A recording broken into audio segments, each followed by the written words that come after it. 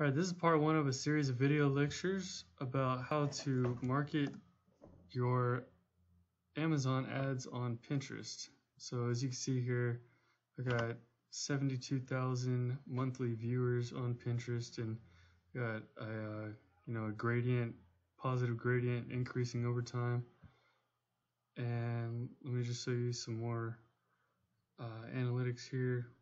This was at 40,000. I recently stopped running this program that we're going to be talking about here, but let me just go ahead and explain to you what this is.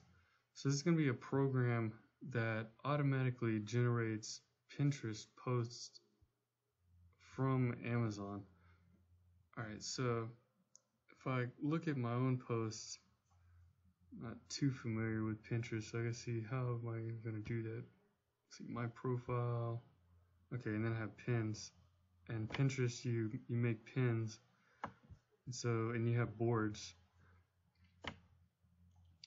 So I got 1, 2, 3, basically these top 3 boards right here are the ones that I've used this program on. So like this best Amazon finds one has 7.6 thousand, and it's just got a dollar amount with the product, and then if you click through, it'll take you using the affiliate link for my Amazon Associates account, so that I'm generating a commission on any sale that gets.